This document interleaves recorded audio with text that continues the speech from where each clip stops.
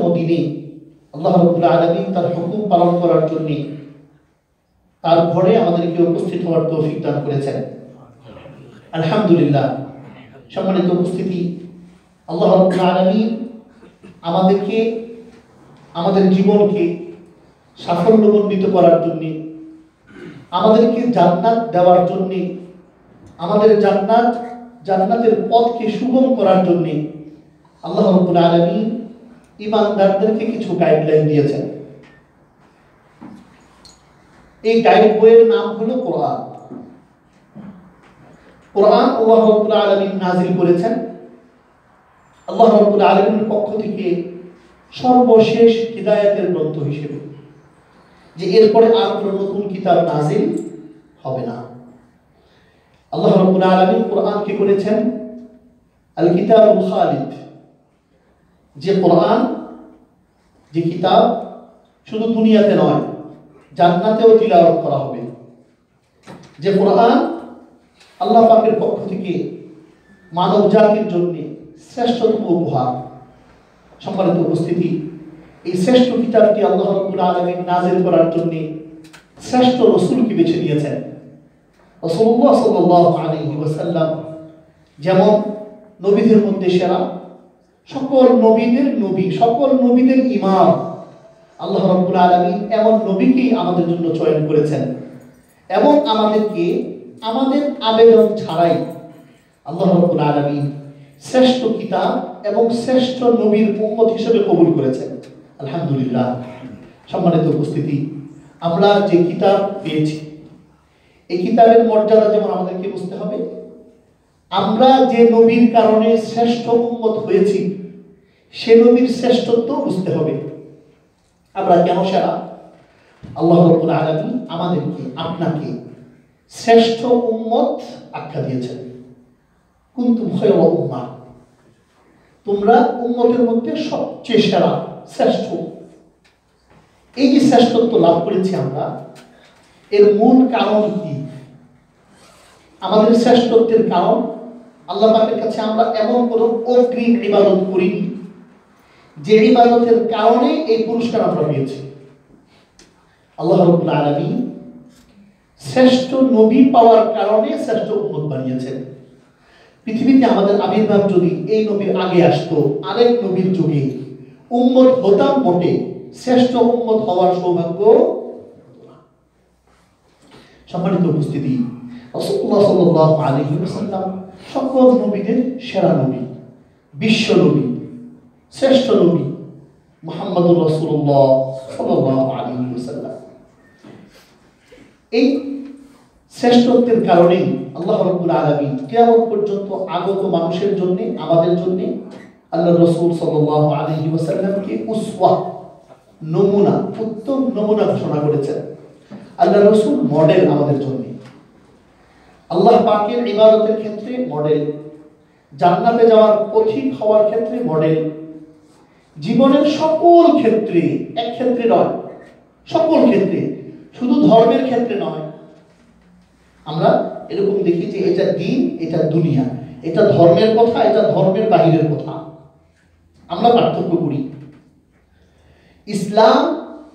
ইসলামে ধর্মের বাহিরে কিছু নাই, গোটা জীবনটাই ধর্ম।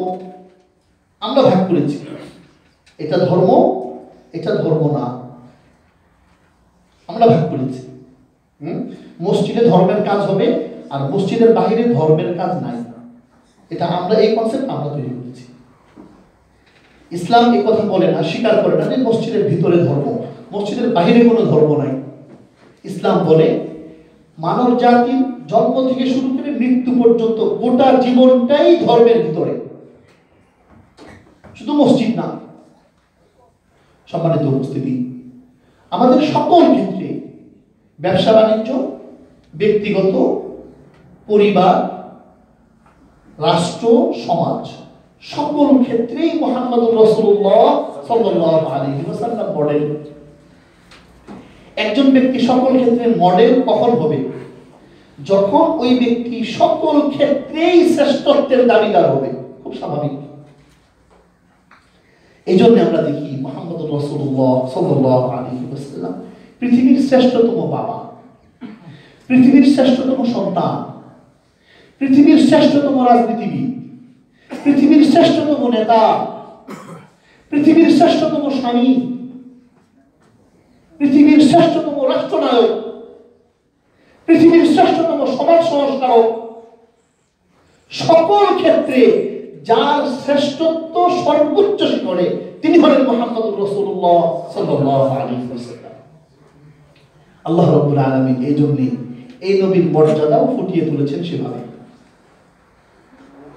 সম্মানিত উপস্থিতি, কোরআনে কারীমে যদি আমরা একটু খেয়াল করি, আমরা দেখব আল্লাহ রাব্বুল আলামিন নিজে এই নবীর মর্যাদা শুধুমাত্র কোরআনে কতভাবে বর্ণনা করেছেন, কতভাবে, শব্দে, বলার স্টাইলে, সম্বোধনে, বিষয়ের ক্ষেত্রে, মর্যাদা দেওয়ার ক্ষেত্রে, শ্রেষ্ঠত্ব বর্ণনার ক্ষেত্রে কোরআনের মধ্যে কতভাবে আল্লাহ রাব্বুল আলামিন তার রাসূলের মর্যাদা ফুটিয়ে তুলেছেন। সম্মানিত উপস্থিতি, আল্লাহ রাব্বুল আলামিন কোরআনে কারীমে আল্লাহর রাসূল সাল্লাল্লাহু আলাইহি ওয়াসাল্লাম সম্পর্কে যতগুলো শ্রেষ্ঠতম কথা বলেছেন আল্লাহর রাসূলের মর্যাদা তুলে ধরার জন্য, এর মধ্যে অন্যতম একটি আয়াত, যে একটি উপাধি, এর ভিতরে অসংখ্য উপাধি লুকিয়ে আছে। একটা শ্রেষ্ঠত্ব, যে শ্রেষ্ঠত্বের ভিতরে আরো অসংখ্য শ্রেষ্ঠত্ব লুকিয়ে আছে। যেই শ্রেষ্ঠত্বের ভিতরে অসংখ্য শ্রেষ্ঠত্ব এখান থেকে বের হয়ে আসে, আল্লাহ রাব্বুল আলামিন দ্ব্যর্থহীন ভাষায় ঘোষণা করছেন, ওয়া ইন্নাকা লাআলা খুলুকিন আযীম। হে নবী মুহাম্মদুর রাসূলুল্লাহ সাল্লাল্লাহু আলাইহি ওয়াসাল্লাম, আপনি উত্তম চরিত্রে অধিষ্ঠিত। দ্বিতীয়বার ওয়া ইন্নাকা লাআলা, দুইবার এমফাসাইজ শব্দ আল্লাহ রাব্বুল আলামিন ব্যবহার করেছেন। এক তো ওয়া ইন্না নিঃসন্দেহে, লাআলা এই নামটা আবার তাকিদের জন্য ডবল এমফাসাইজ। নিশ্চয় নিশ্চয় হে নবী মুহাম্মদুর রাসূলুল্লাহ, আল্লাহ পাক বলছেন আপনি উত্তম চরিত্রে অধিষ্ঠিত। আল্লাহ রাব্বুল আলামিনের পক্ষ থেকে এই সার্টিফিকেট কোন নবী লাভ করেন। সম্মানিত উপস্থিতি, উত্তম চরিত্র কাকে বলে? উত্তম চরিত্র একটা কোয়ালিটির নাম নয়। আমি ব্যাখ্যা করেছি কোন এক জুমায় এই চরিত্র কাকে বলে। অনেকগুলো সৎ গুণাবলী, সুন্দর কোয়ালিটির সমন্বিত নাম হলো চরিত্র। একটা কোয়ালিটি নয়। একজন মানুষ সব দিক থেকে ভালো, একটা তার মধ্যে অসৎ গুণ আছে, সে চুরি করে, আর সব ভালো, এই লোককে মানুষ চরিত্রবান বলবে না। তাহলে সংক্ষেপে অনেকগুলো সৎ গুণাবলীর সমন্বিত নাম হলো চরিত্র। আল্লাহ রাব্বুল আলামিন বলছেন আপনি সব উত্তম মহান চরিত্রে অধিষ্ঠিত, আল্লাহর ভাষায় মহান। সম্মানিত উপস্থিতি, আমাদেরকে এই রাসূলের মর্যাদা জানতে হবে।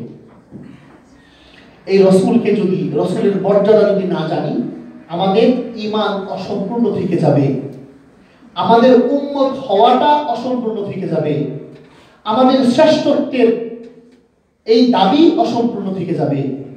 আল্লাহ রাব্বুল আলামিন আমাদের সকলকে এই নবীকে চিনা এবং এই নবীর আদর্শ অনুযায়ী জীবন গঠন করার তৌফিক দান করেন। সম্মানিত উপস্থিতি, ইনশাআল্লাহ বিস্তারিতভাবে আরো বেশি সূক্ষ্ম থেকে সূক্ষ্মতরভাবে কোরআনে কারীম থেকে আমরা ইনশাআল্লাহ বের করে নিয়ে আসবো কিভাবে আল্লাহ রাব্বুল আলামিন তার রাসূলকে মর্যাদা দিয়েছেন। আল্লাহ রাব্বুল আলামিন যেন আমাদের সকলকে আমাদের প্রিয় নবীকে চিনার তৌফিক দান করেন এবং নবীর পূর্ণাঙ্গ ইত্তিবা অনুসরণ আমাদেরকে নসিব করেন। আল্লাহ রাব্বুল আলামিন আমাদেরকে আমল করার তৌফিক দান করেন।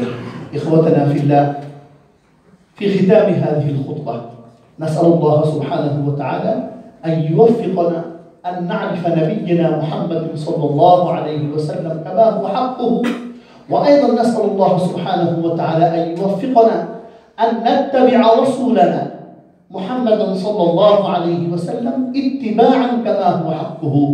آمين آمين آمين.